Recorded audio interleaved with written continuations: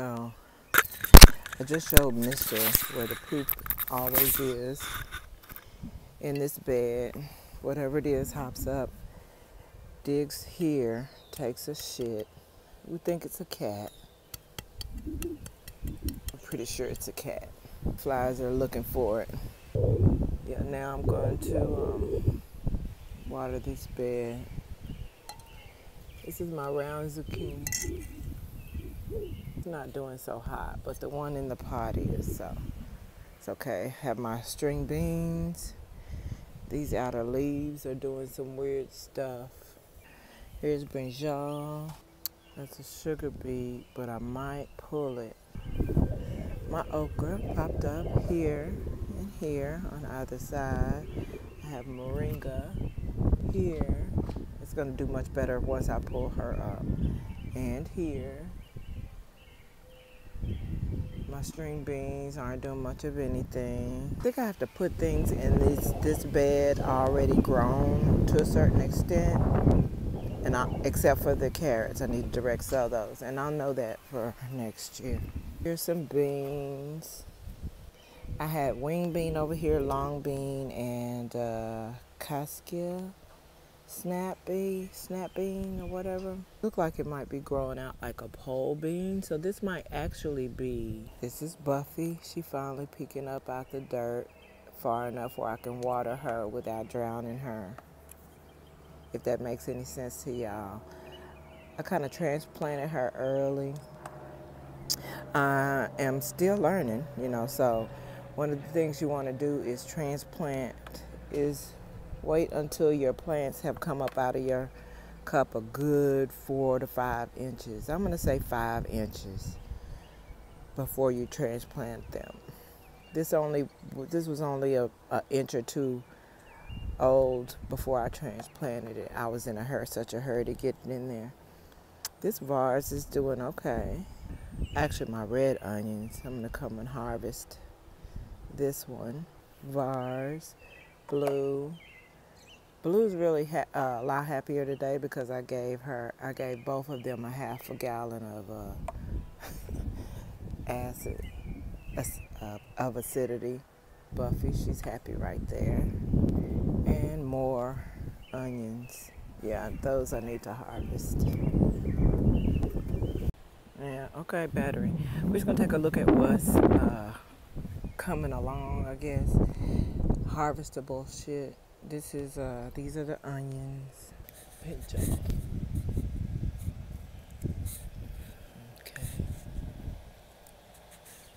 This is Buffy. She's well above the soil level now.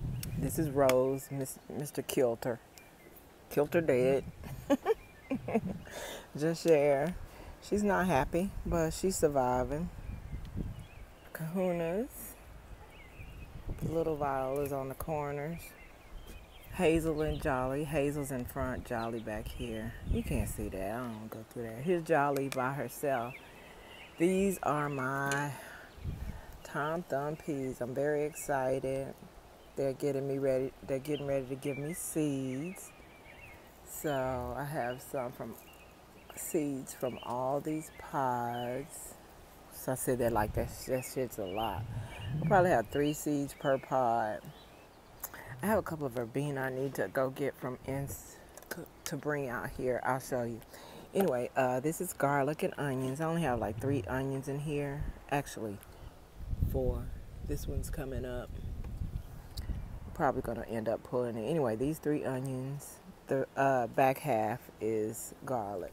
I don't know if this double stalk implies that there's another garlic bulb right next to it or not, but I have a few like that. Hazel's girls are starting to show up for the party. You can see the little sprouts here. Kahuna bed. I guess I can't call it the kahuna bed if the brick bed has several kahunas in it as well. Brandy, and I put her in this pot. I actually put a healthier version of her in the pot because the other one was really struggling. Another example of you needing to let a plant get a certain size before you pot it. You need to let it reach out into its little container so that when it gets into its bigger one, it will continue to thrive. This is the brown zucchini. I did see a fruit, hazel. There's candy. I'm letting her get a little. She actually can take a drought and does okay with it, so I'm trying to let her dry out for a little while. These are a bunch of starts, half of which I thought were a wrap, but they're still popping up. This one, I dug my finger into it, and the seed had germinated, so it was just waiting to pop above the soil.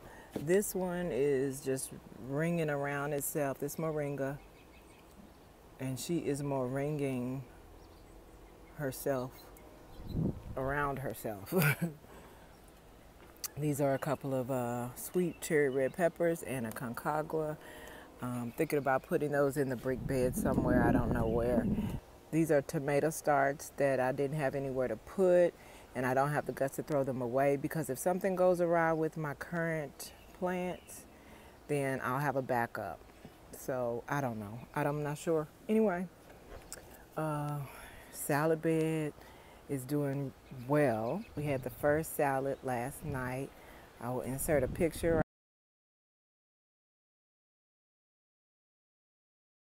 And it was some kind of delicious, girl. Look. So I knew I was gonna make the salad. So yesterday I started thinking about what I wanted to put in the salad. Mr. doesn't eat tomatoes, right? Fine for him. So what I did was I got the salad together.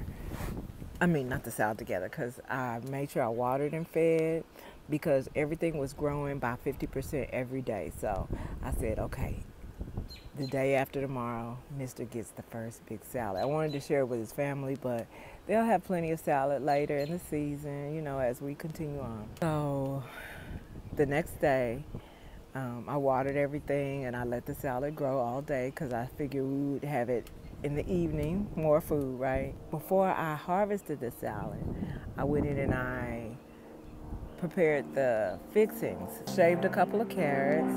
I got some super thin slices of red onion and super thin slices of red pepper, since Mr. doesn't do tomatoes, right?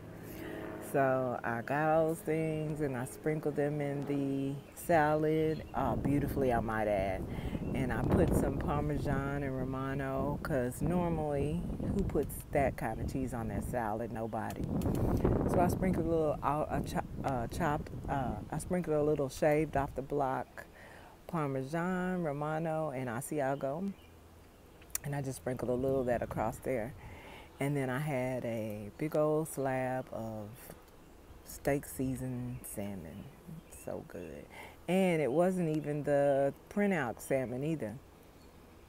I could tell we got a slab of the OG salmon. It was so good, so fresh. And when I tell you, Mr. fucked up that whole salad, and it was a salad big enough for 2 people. He fucked up that whole salad, and it was delicious. And he was still scraping the bottom.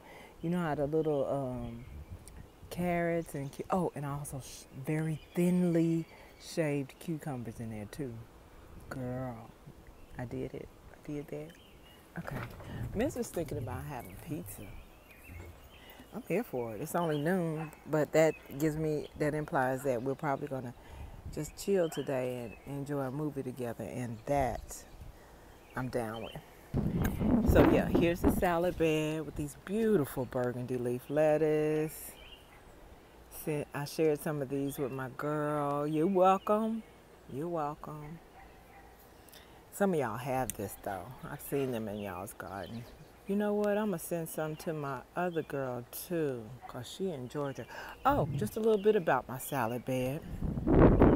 Y'all know I originally put the string beans in here to compensate for healthy soil, but I don't know that helps. Okay. So, but I do like the way they look at the ends of the bed, so I may either continue to grow them, or since I have beans growing everywhere, I may actually turn those 2 ends into pepper plants. if I can, my small, depending on how large or small this sweet cherry red pepper, or delicious this sweet cherry red pepper is, because even if it's not good, I can use one of the other small mini bells. She's a Merlot. And this is Paris. I've heard a couple of you guys mention her, so y'all have her as well. So what you see here, I don't know if this is it or not. This might be my regular old spinach, but what you see here and sprinkled in different places is my Viraflay spinach. So basically in my salad bed, I have other varieties. I have 4 Seasons, romaine, both red and green romaine. I have Caesar. I actually don't need Caesar because romaine does the same thing. But anyway, I have several different, I have like about 7 different varieties of lettuce in here.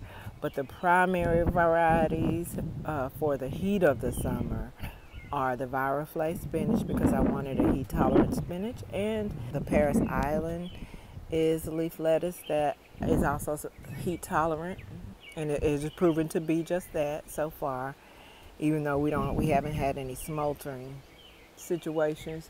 And in the back here, I have some inappropriately planted bok choy.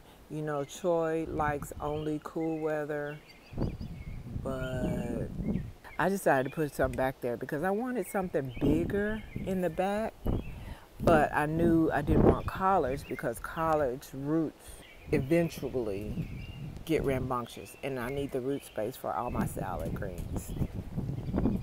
So, yeah, I'm just brainstorming really. Ugh, this is so beautiful to me. I just stare. And actually y'all know, y'all gardeners, I love how soft and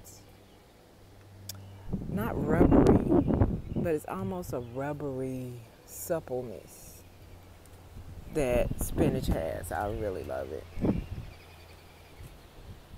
Really love it. Love this burgundy leaf number. Oh, can't wait. Please germinate and give me a bunch of melons. Thank you.